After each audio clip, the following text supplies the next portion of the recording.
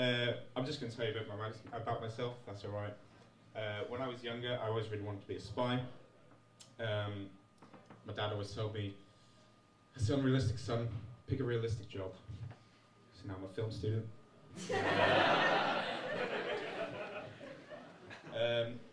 Or am I practicing to be a spy, and being a shit film student is my cover-up? Wink, wink. I like saying wink, wink without actually winking. It asserts dominance. People get more confused because your actions conflict your statements. No, Jeremy, I'm not apologising for crashing your mum's funeral whilst playing Crash the Wedding by Busted full volume on a boombox. Wink, wink. I still think I'd be a good spy though, and all the tricks.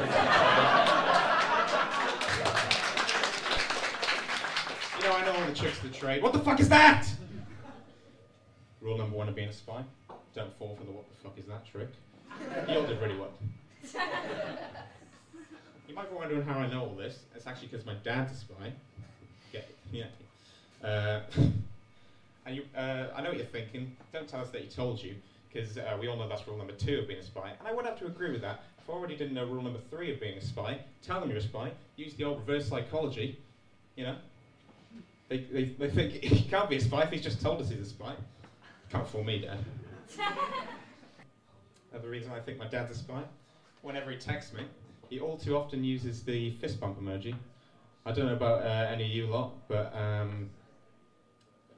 don't know if there's a rule for all dads in general, but whenever my dad has never fist bumped anyone in his life, except when he used to beat me as a child. I'm joking, obviously. My sister got the worst of it. Poor thing. She kept forgetting rule number 1. Still forgets it to this day. Side note, my dad also once killed the family pet rabbit with a hammer. Unrelated and out of context, just to give you some insight into what the guy was dealing with here. Anyway, there's no proof that my dad has ever fist bumped anyone in his life, which leads me to come to the conclusion that there's someone else texting me as my dad. At least I hope it's my dad, because otherwise I'd be a bit worried about all those dick pics being sent through. I've got a lot of backtracking to do, guys. Thing is, my dad hasn't got time to text me. He's too busy doing cool spy stuff, like being not Idris Elba. People got really angry. They really don't want a black James Bond, apparently. Here's a suggestion. How about no more James Bond, right? Have we had enough James Bond? James Bond has had enough at this point already. You've also retired, surely. I'd argue it's just like Doctor Who, except less interesting, because he can't even travel through fucking time.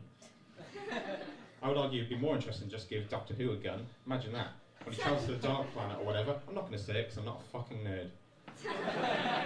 Look, all I'm saying is, what do you think is going to win in a fight? A toilet plunger or an AK-47?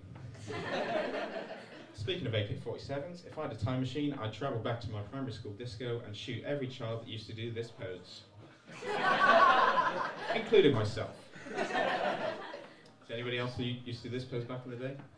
Yeah, we're all big losers. Apparently it's used to give the illusion of a jawline. People just use beards for that now. I have a bit of a ginger beard.